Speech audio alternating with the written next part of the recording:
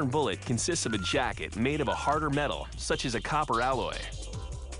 This protects the softer lead inside during its launch and in flight, because you want the bullet to be in one piece when it hits the target. I believe the most important property for lead is the property of ductility. It allows us to deform the bullet permanently, deform the lead permanently into the shape and volume that we desire. Every 3 minutes at Sierra, an 80-pound bar of lead, called a billet, is loaded into a hydraulic press.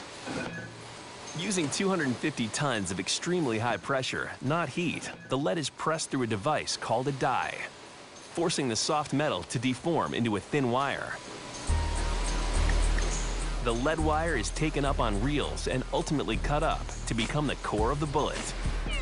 If we're going to make a very large caliber bullet, such as a .45 caliber bullet, we will use a very thick lead wire. If we're going to make a very small bullet, such as a .20 caliber bullet, we'll use a very thin lead wire.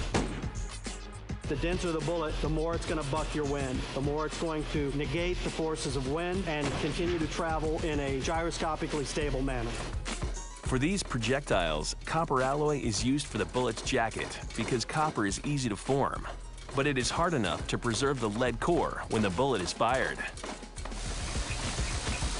After the copper jackets are drawn, they're lubricated with soap and trimmed.